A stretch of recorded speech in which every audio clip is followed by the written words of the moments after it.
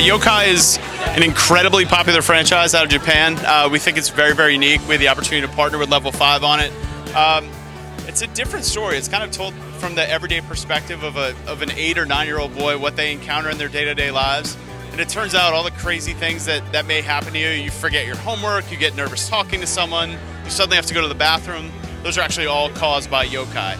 And so the story of Yokai Watch is how a boy kind of has all these unexplainable things, and then one day he meets a character called Whisper who shows him the Yokai Watch. And the Yokai Watch lets him see yokai. And so from that point forward, all these previously unexplained things actually are very obvious, because yokai are at the root of all of them. As he meets these yokai, he can help them with their problems. He can kind of work through things with them. As a symbol of friendship, once he meets them, they all give him their medal. So this is Walkappa. And then anytime he wants to summon them back, he can call back the yokai. They each have a tribe song, and they each have kind of their own unique personalities. So, but there are about 200 yokai in total. They're each members of one of 8 tribes. And so each tribe has kind of its own unique personality. They all have a tribe song. The watch and medals really are at the heart of the brand. That's where you summon the yokai. There's a great collectible play with our medallion as well. It really lets you collect all the yokai medals and then understand a little bit more about them.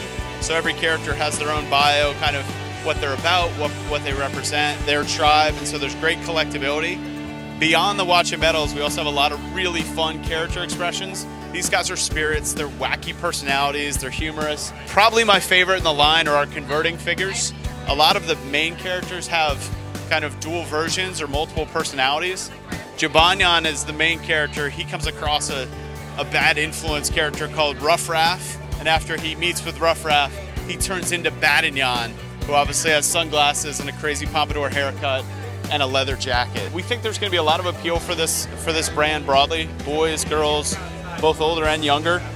Every medal not only interacts with the watch, but there's also great app play. So you can put the medal down and it will scan with 3D image recognition technology. It'll bring the character to life. And then on the back, you can register your yokai as part of a collection. This QR code actually interacts with a 3DS video game as well, so you can scan your medals into the game. So it's really a chance for kids to play with yokai from all angles, and we think that kind of 360 experience is one that is really going to engage kids and let them get to know the characters.